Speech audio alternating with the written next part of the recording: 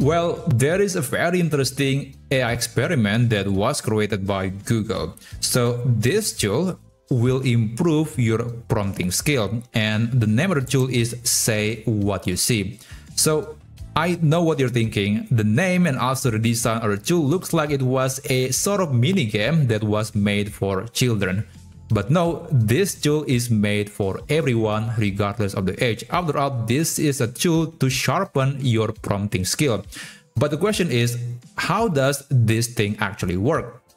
Well, in a simple term, basically AI will create a picture, and then you have to guess what was the prompt that was used by AI to generate that picture. And then based on your answer, AI will create another picture, and the two pictures will be compared together and see how close they are. And you have to reach certain threshold in order to pass the challenge or the test. It is actually a great way to get better at prompting. Now, if you're interested to use this tool, I'll leave the link in the description down below.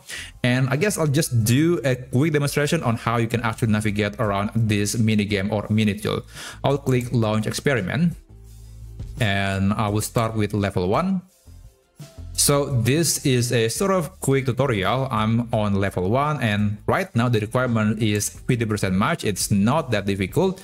So you'll see a picture and you have to describe how to recreate that picture based on the picture that you're seeing. And this is just a quick suggestion that you can include information about the medium, subject, and context. Okay, let me just begin. Okay, we got a picture of ramen. I think a bowl of ramen is the best way to describe it.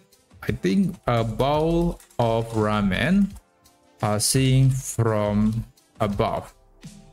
Yeah, I hope that is correct. And here I'm going to just send a message, and AI will create another picture based on my prompting or based on my description. So let's see how close they are.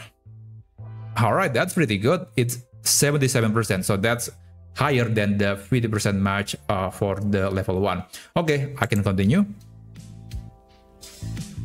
Okay, this is the tough one. I'm going to say it like a screen, a gradient.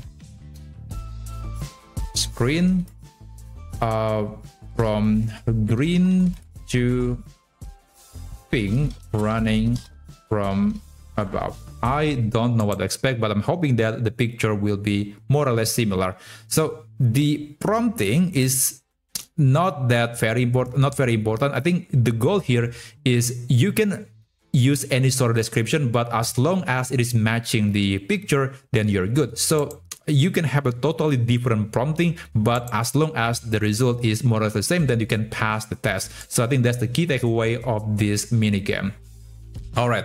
So this is just a small wooden horse statue against I would say, a light background. Let me just send a message. And let's see what is the score that I will get. All right, that's very close, 86%. So that's the highest percentage that I got on level 1. So I can click next, and yeah, overall I passed the challenge.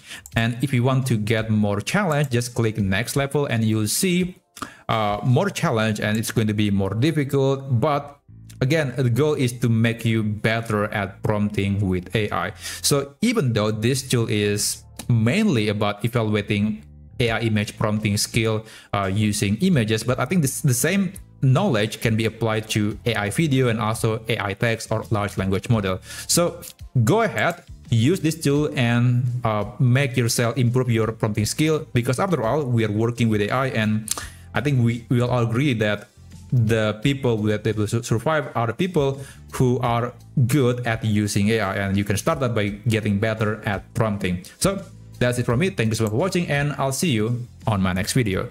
Have a great day.